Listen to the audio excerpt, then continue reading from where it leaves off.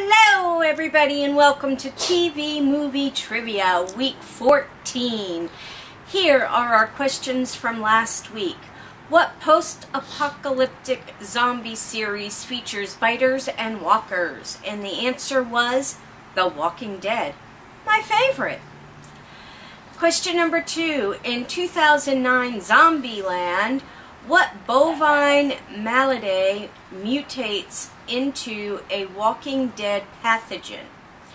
And the answer was mad cow disease. Question number 3. This 2004 British comedy is not Dawn of the Dead, but it's close. And the answer was Shaun of the Dead. We just watched that today. And question number 4. What 1968 George Romero film gave life to the zombie horror genre? And the answer was Night of the Living Dead.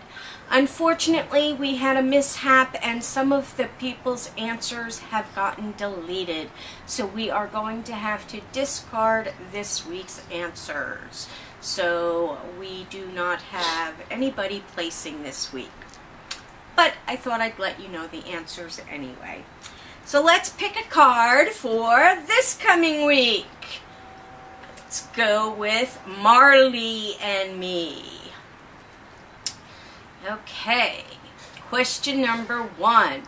Complete the film's tagline, Marley and Me, Life and Love with the World's Worst blank.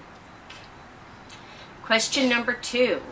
John and Jenny Grogan, Owen Wilson and Jennifer Aniston are writers for what type of publication?